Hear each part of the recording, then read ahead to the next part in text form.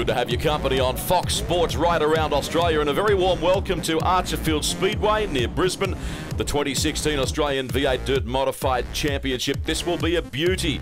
Let's start our coverage by checking out the last decade of champions, and the defending title holder is of course Jai Stephenson, who won the crown at Geelong's Avalon Raceway last year. Here's more on that.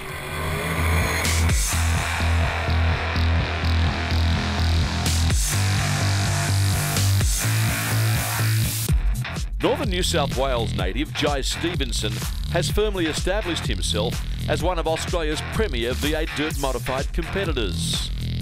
Last season, he achieved his childhood dream of winning an Australian championship at Geelong's Avalon Raceway after dominating all 35 laps.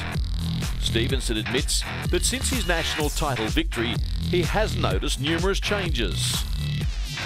Mate, it's been good. We've been getting plenty of media exposure and yeah, just enjoying it for what it is. It's a hard thing to get, so yeah, you want to take it. You can't take it for granted, so live it up while you got it.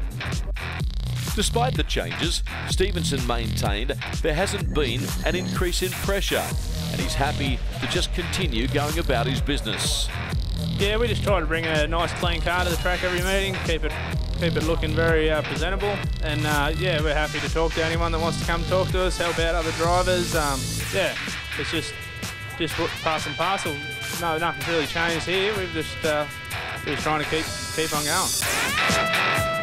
Stephenson, a passionate fisherman, says his father has always been a major influence, with his dad even stepping out of his V8 Dirt Modified and letting Jai take his place behind the wheel, even if it took a little longer than Jai had wanted.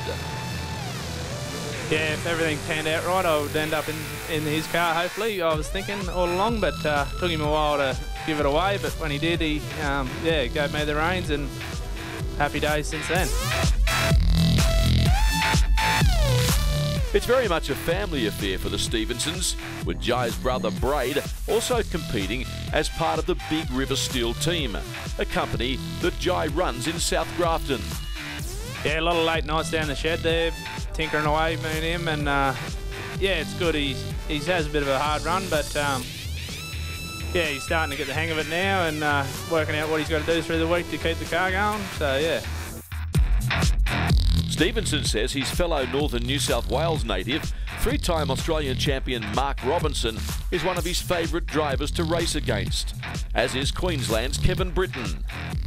Yeah, no, he's definitely tough competition, and yeah, definitely Kevin Britton. He's also, we're all every weekend we go racing, we always know that they're going to be right there on our left rear, right rear, in front of us. Yeah, it's going to be close racing.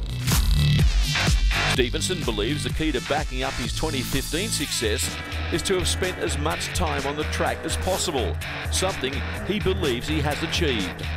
For us, we just wanted to do as much racing as we could in those three meetings that we could possibly do in the week leading up to the Australian title.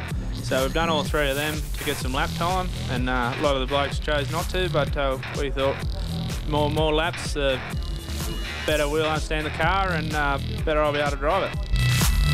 The Troyer brand is synonymous with success in the class, and Stephenson says it's not just because parts are easy to access.